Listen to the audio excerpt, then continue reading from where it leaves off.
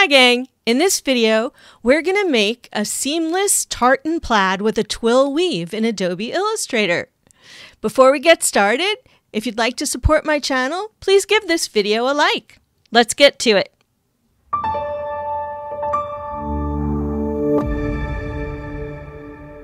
I found this swatch of a wool tartan and I thought it was beautiful and that I'd like to recreate it in Illustrator.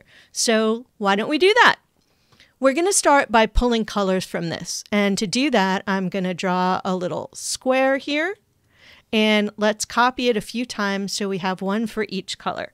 I'll hold my Alt or Option key and drag down a copy and then Control or Command D to duplicate. To pull the colors, we are going to use the eyedropper tool, but we need to adjust the settings before we can start using it. To do that, double click. And we are going to change, first of all, the point sample from point sample to 3x3 average. That's going to give us a more accurate color than a single point. Then we need to make sure that appearance is unchecked on both sides so that it will select from the image I've placed. We'll click OK, and now we can pick our colors. When you're selecting colors from a plaid, you always want to find the place where the colored stripes overlap. So in this case, the yellow overlaps the yellow. I can click right there. I'm going to hold my Control key to go back to my black arrow, select the next square, and let's grab where green overlaps green. We'll select the next one and get a section of blue. And finally, we've got a black, but it's not a true black. It's a little more of a charcoal. So let's grab that color. Now we've got our swatches. To get them into our swatches panel, we're going to select all of them, click on the little file folder on the bottom, click OK, and that's going to add a swatch group of these colors to our swatches. So we can get rid of these. When you're creating a plaid, you need to figure out where the repeat is, and it helps to drag out some guides. In order to drag out guides, you need to have your rulers turned on, and to do that, you'll use Control or Command R to turn your rulers on and off. Once they're turned on, we can click inside the ruler and drag out a guide. I'm going to start just to the right side of this skinny black stripe as my starting point. And then I'm going to drag out another guideline and drag it to the same place on the other side. So when we get to the next skinny black, we're going to go and grab the outside or the right side of that second skinny black line. And that between these two lines is going to be our repeat. Let's right click and lock our guides to make sure they don't move, and we can start creating our stripes.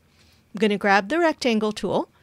And for now, the height of the stripe doesn't really matter as long as all of the heights are the same. So I'm going to drag out what is going to be my blue stripe. I will fill it with blue. And now I'm going to Alt drag a copy of this. So I'm going to grab my black arrow. I'm going to Alt Shift drag a copy of this so that it snaps in place right next to the first one. This one is going to be our black, and we can see it's a little bit wider, so I'm going to drag the stripe wider and fill it with black. The next one is a wide green stripe with a skinny yellow stripe inside it. So we're going to do this one a little bit differently. We're going to grab the black. I'm going to Alt-Shift drag a copy, but we're going to make this the yellow. So I'm going to make it really skinny so it's the width of our yellow stripe. And I'm not going to worry about the placement just yet, but we will fill that with yellow. We're going to drag out another black stripe, and this time we're going to butt it right against the first black, and we're going to drag out the width to where the green stripe ends and fill that with green. Now I want to make sure that the yellow stripe is centered on the green stripe, so I'll select both of them, holding the Shift key, release the Shift key, and click one more time on the green. See how it's glowing? That defines it as the key object or the object that everything will align to. Now if we click Align Center, the yellow stripe will center itself on top of the green stripe. Next, we've got another black stripe. So we are going to hold the Alt and Shift key again and drag our black stripe into place. Make sure it snaps. And now we've got skinny blue, skinny black, skinny blue, skinny black. So we're going to drag this again, let it snap into place. Let's get the width right for the first blue stripe, fill it with blue, and now we can duplicate it again till it snaps into place. This one's black, duplicate again. This one is blue, and one more black. We want it to snap into place, and black. And now we've got our stripes. I'm going to right click and we're going to release everything that's selected, right click and hide guides because we don't need them anymore.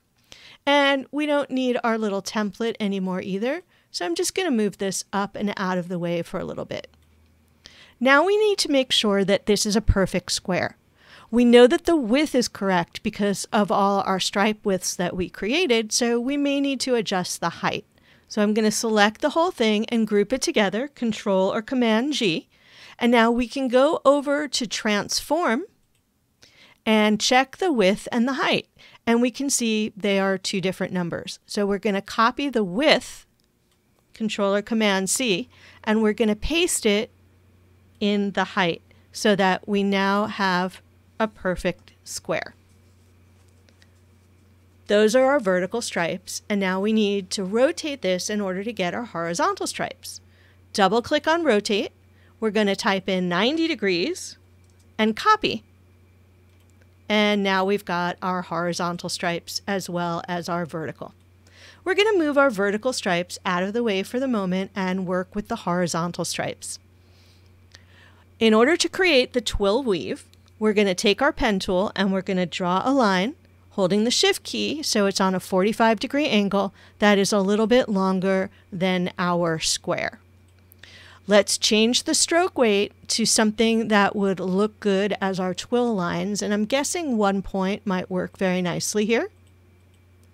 I think that looks about right, but we don't want this to be a stroke. We actually need this to be a rectangle or a shape. I'm going to remove the fill, and I'm going to go up to Object, Path, Outline Stroke. And now instead of a stroke, we actually have a rectangle. We'll need to fill that rectangle with a color that's not part of our plaid. So how about a hot pink? Now we're going to move this into place. Grab your black arrow. We're going to select just that pink line and we're going to drag it up until it snaps into place in this upper left-hand corner. And you can see it says intersect when you get it in the right spot. We're going to do the same thing in the lower right-hand corner. Hold your Alt or Option key. Grab that, drag it down to the lower right-hand corner until it says intersect and snaps into place. And now we're going to go ahead and blend. We're going to select both of these lines and we're going to go Object, Blend, Make. And that is going to create a line in between the other two. Now we need to create a lot more lines than this, but first I'm going to zoom in really close so we can make sure that we're happy with the size of the lines. And as I'm looking at this, I can see that I did not do a perfect job here with my stripes. So I'm going to fix that before I continue on. I'm going to select these two stripes. Well, actually, I'm going to double click to go into isolation mode. Then I'm going to select these two stripes and I'm going to nudge them down so that they snap into place. And we may need to make alterations on our stripes going in the other direction, but we will deal with that when we get there. With our pink line selected, we'll go up to Object, Blend, Blend Options. We're going to change the spacing from smooth color to specified steps, and then we're going to use the arrow key on our keyboard to increase the number of steps. And we want them really close together. Basically, we want them so close that the width of the pink line is the same as the space between the pink lines. And that looks about right. The only caveat is that it must be an odd number. I currently have 116, so I'm going to need to go one more in either direction to change it to 117. If you have an even number, the twill pattern will not line up and be seamless. So odd number, very important. Going to click OK. Let's zoom back out. And now I'm going to go Object, Expand, because we don't want this to be a blend anymore. I'm going to turn off Fill, and we're only going to expand the object. Click OK. And now instead of a blend, it's a bunch of really skinny pink lines. We'll select the lines and the stripe. We're going to go up to Pathfinder and select Divide. Right-click, Ungroup. And we can release this. Now we want to delete all of these pink lines. To do that, we can grab the magic wand, click on one of the pink lines, and it's going to select all of them. And now you can hit Delete on your keyboard to remove those lines, and we've got our twill pattern. Now remember, we changed the distance here, so let's make sure that our other one matches.